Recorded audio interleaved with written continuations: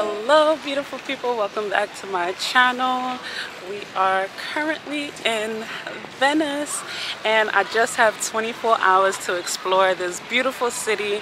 I literally just got out the train station and look at my view. This is crazy.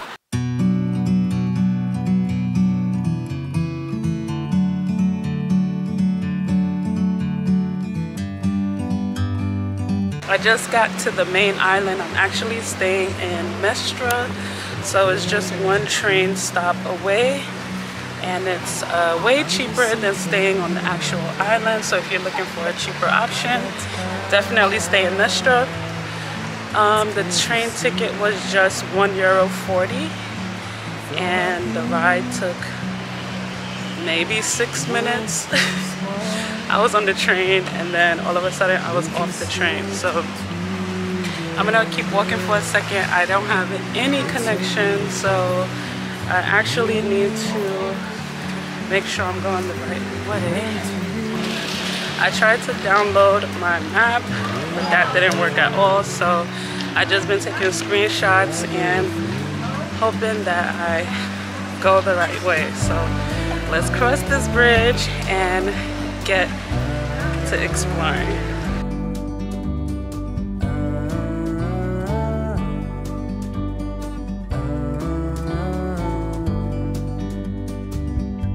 Sometimes you need to go,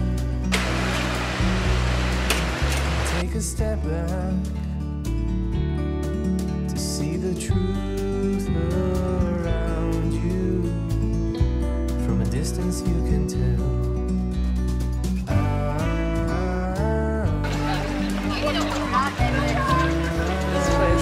Actually has nothing but canals. That's so crazy.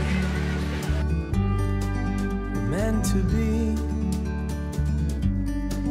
in the great outdoors. Alright, so I'm in a square right now. Listen, throughout this whole video, I'm not even gonna try to pronounce these names. I don't speak Italian. I don't understand Italian. I probably only know 2 or 3 words. And that's ciao, grazie, buongiorno. Is arrivederci Italian? If it's not, don't clown me. Don't clown me. I don't speak Italian. I don't know it. So I'm in some square right now. I just kind of walked over here from the train station. It was just like a 14-minute walk. And I was looking for a bookstore, but it happened to be the wrong one. So I'm just walking around to see what else is in this area. There's a bakery and I haven't eaten yet, so I think I'm gonna head in there and see if I can grab some breakfast. But this is like a open market in the square. There's people selling things, seafood, clothes, and a bunch of restaurants on the outskirts of the square. But it's pretty different. It's not as like lively. It just seems kind of like a random spot that people was like, yo, let's set up our shop over here and start selling stuff. So they're selling fish back there. They're selling clothes here, selling clothes there, and then there are some other vendors coming up selling, looks like they're selling vegetables and fruits, and a bunch of restaurants here on the side. So at least you have endless food options, which I'm about to sneak into one of them right now and at least try an Italian coffee. I'm not a coffee drinker like that. I usually drink tea, so let's see if we can try something. But it seems like everywhere you enter you have to wear your mask. They still have some heavy mask mandates here as of right now. I'm currently visiting in April, so just keep that in mind.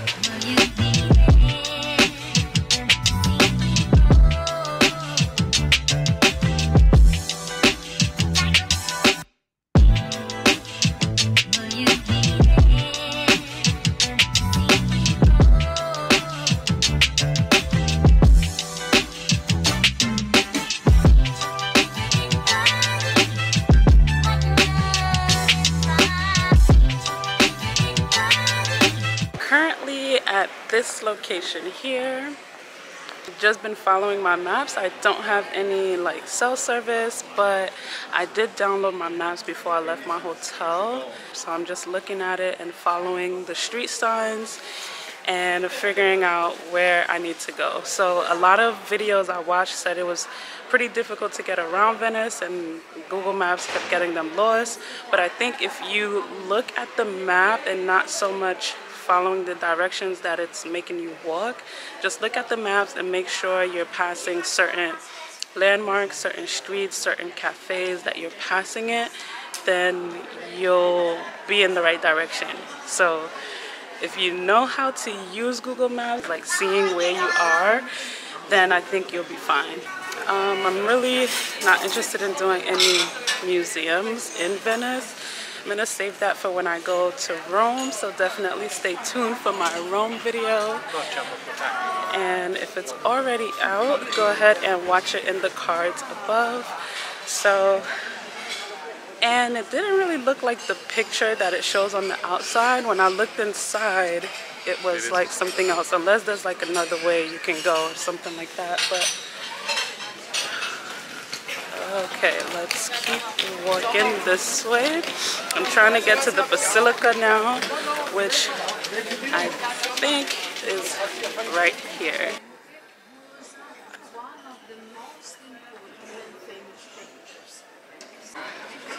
So this door literally was open, and it looks like they're doing some sort of construction in there. But I was able to get a little sneak peek to look inside. That actually was just the reverse side of the church that we walked over to. And there's the gondoliers here waiting to give people a ride. I didn't realize they actually go to school for it. Like, you can graduate from gondola school. Pretty interesting. So you see, you would have to pay, but there's a door open on the other side, so I got a little sneak peek.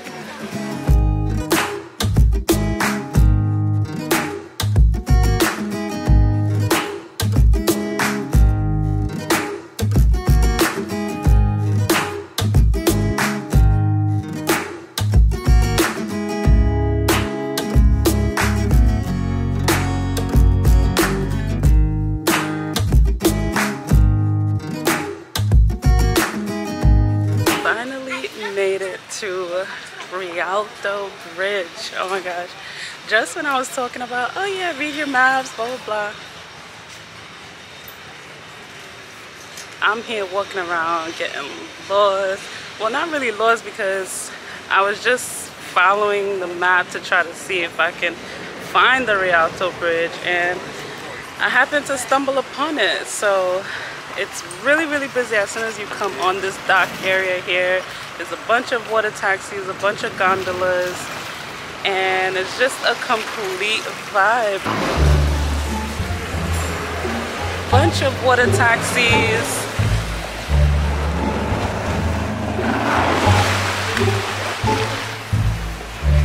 He's doing way too much with that boat. But it's a bunch of gondolas, water taxis that you can take, restaurants along this thing here. And of course the huge bridge that you can see. Everyone's over there taking pictures. I'm just standing on this thing here. But this is crazy. Like, this city is literally built on top of the water. Like, but anyway, I'm gonna head over to the bridge as well, and maybe I can get something to eat around here. I feel like it might be way too touristy, and I don't want it to be like not real good Italian food. So let's walk towards the bridge, get in the crowd and everything like that, and just kind of enjoy the scenery here. The sun's finally coming out.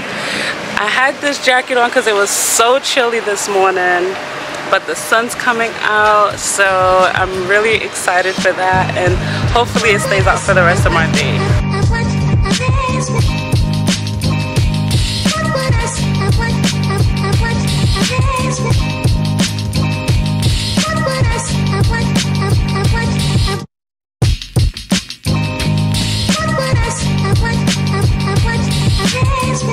it's so cool how you'll be walking in all these little alleyways, and then you just continue walking and seeing where you end up, and then you're in this huge square with nothing around, and you're just like, oh, light. But I think this is the Campo St. Angelo Square. And I was trying to sneak behind one of those walking tours and just kind of listen, but these walking tours is huge. Like, there was one that passed me with like, it had to be like 30 people, so I was like, I won't even be able to hear what the guy is saying anyway. So I'm actually about to head back to Rialto Bridge and meet up with a friend, and we're gonna have lunch and continue walking around. So the squares are really different here. If you guys seen my Spain and Portugal videos, I'll link it in the cards above. If you've seen those videos, the squares there are kind of like a vibe. Like, there's people around, there's restaurants around them, there's like a huge statue in the middle. I don't know, something. But the squares here, from what I'm finding, is just like open areas. So when they say square, it's just basically like an open space where you can walk freely, have your space, and not be so cramped in the alleys. So I guess that's what they consider a square. If I'm wrong, I'm so sorry, Venetian people. If you're watching this, I'm so sorry. Correct me in the comments below if I am wrong. You know, I'm not saying that I'm an expert here or anything. It's just observations that I'm noticing while just walking around. The Italian people are so nice and friendly. I'm so happy about that, because I don't know, in Paris it's a little bit different. Like, if you walk past someone, they won't say anything to you. They don't know you, they're not gonna say anything unless you're like in the building or like in a restaurant, some hotel, things like that. But normal everyday people on the street, they're not gonna say anything to you. They mind their business, they're going about their day. But if you do like walk past them and you say bonjour or you say hello, they actually will say hello back to you. So when people always say, oh, Parisian people are rude, no, they're not rude. They're just not like overly friendly all up in your business. And me being from New York, I appreciate that. But it's nice that if you do say hello, at least they say hello back to you. So I don't know, I've seen, like, even here in Venice, when I'm walking past people, like, they might just be like buongiorno or ciao, but really friendly, really nice, and everyone basically speaks English. I haven't had any issues with communication since I've got here, so that is amazing, because I don't speak Italian. But I am trying, because, you know, I am in Italy and I love to at least try to speak a couple of words, because I think it's just like rude to come to like another country and just expect them to speak English. Like, no, you're in their space, so try to communicate in their language, which is what I try to do. So I try to learn at least a couple of phrases like excuse me, hello, pardon me, yes, no, hello, goodbye, common things like that. And I think anyone can do it. OMG, I just was walking in this alleyway here, a bunch of people, and then I noticed this store. Oh my gosh, my mom would go crazy. All the Haitians in Florida, New York. Wow. I know y'all had this. I know y'all had this one. The glass fruits. Wow, my mom would go crazy in that store. Thank God she's not here, because she would have probably tried to figure out how to ship it, how she can package it, and all that. And I know she's probably gonna watch this. And I literally showing it just for her, to show that they have all the stuff she might want here. But I'm walking up to the Palazzo, and it's so beautiful from afar. Oh my gosh, I can't believe I'm here. I'm in the city of canals. It's so beautiful.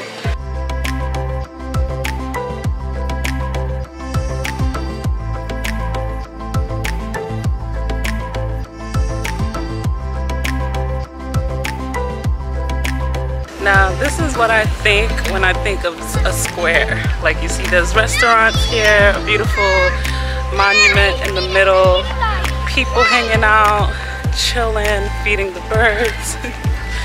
This is what I enjoy about squares, because this is what brings the vibe.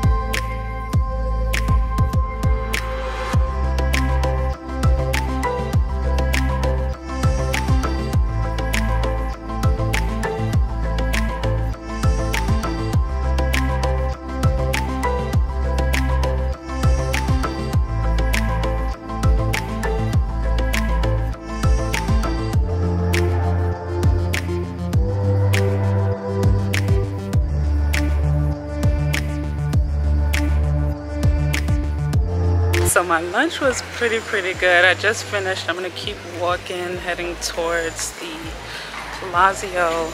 Now, I still haven't seen the Palazzo. I'm trying to get to St. Mark's Square. But it was nice. Like, yeah, you know, pasta is pasta, but you can taste the pasta al dente, and the shrimp was just good. Like, I don't know how to explain it, but I'm in this halfway here and it's nothing but gondola guys. So it's like a long line of people waiting to get on. If you didn't know, the gondola rides are 80 euros per person and like 100 and something euros for like a couple. So if you're with someone, that would be great. You can split the cost, but I am here by myself. Spending 80 euros on a gondola ride for me is not really something that I was interested in doing. I am gonna have to take a boat to Murano Island anyway, so I'll be able to ride on the canal regardless. And that's another way you can look at taking advantage of a boat ride, is heading out to one of the other islands. So Murano, Burano, there's a bunch of other little islands that you can check out while you're in Venice. So I am gonna do that, and hopefully I'm going the right way. I've just kind of been wandering around and praying that I end up somewhere beautiful. The island's not that big, so I figured, can I really get lost, you know? Yeah, I think yes you can.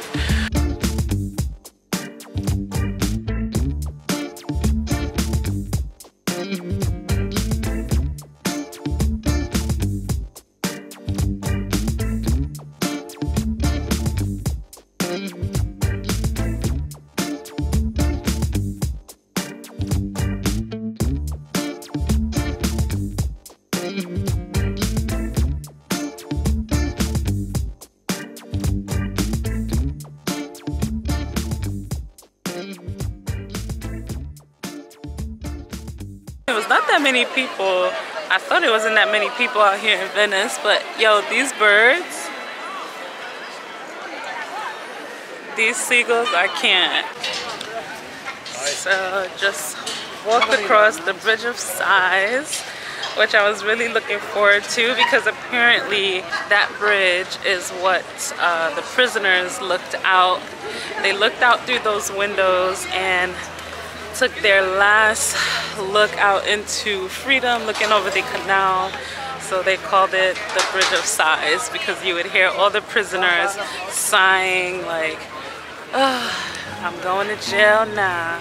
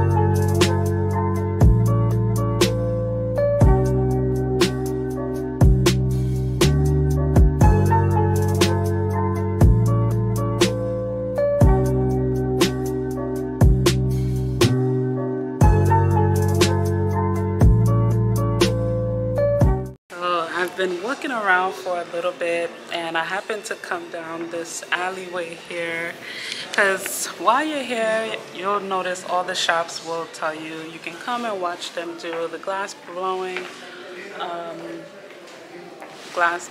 in front of you. You can pay €5 to do it, but I wasn't sure if that was something that I wanted to do, so I just kept walking around checking out the different places.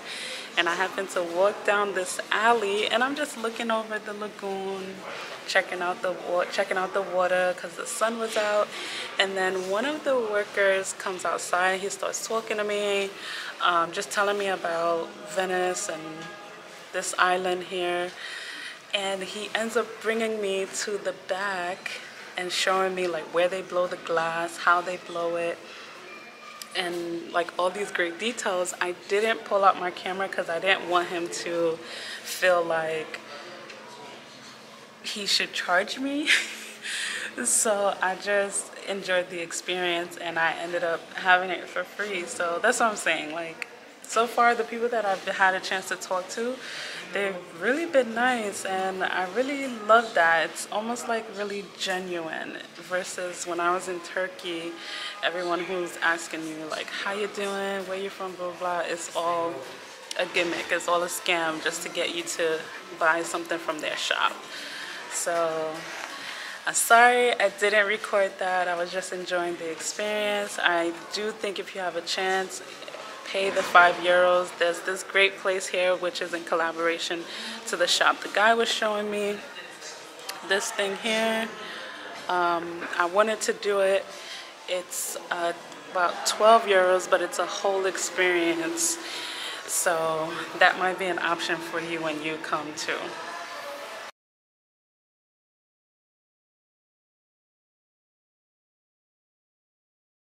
It is so packed at the moment.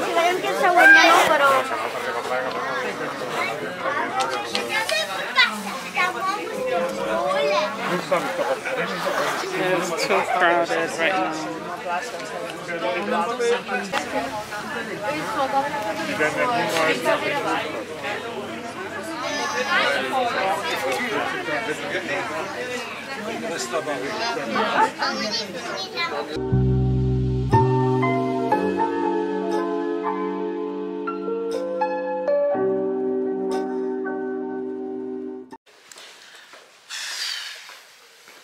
So I finally made it back to Venice. Finally off of Moreno Island. Like, it was, I don't understand what the issue was, but it was like this huge line to get back on the boat to bring you back to Fondamente Nove, to Venice. And every boat that came, they're like, I'm like, you guys going to Fondamente? They're like, no, the next one, the next one, the next one. And I'm just like, and everyone else is there waiting as well, and they're like, what's going on? honestly, we were standing there because you don't want to lose your place, because if you end up sitting down, you'll end up losing your place and won't be able to get on the boat because the boats are so packed. They can only take a certain amount of people every time they come back and forth. So we're standing there. I think I was literally standing there for like almost an hour waiting for a boat that had enough space to bring me back to Venice. So Moreno Island is nice. It was quiet, but if you're not gonna experience the glass blowing, then for me it wasn't really like worth it, because I was literally on the island for maybe 30-40 minutes, and having to wait an hour for a boat was just like annoying. I feel like all these little islands is not like, okay, somebody making beats in there. If I had to do that all over again, no. I'll just stay in Venice for the whole day walking around, and that will be that.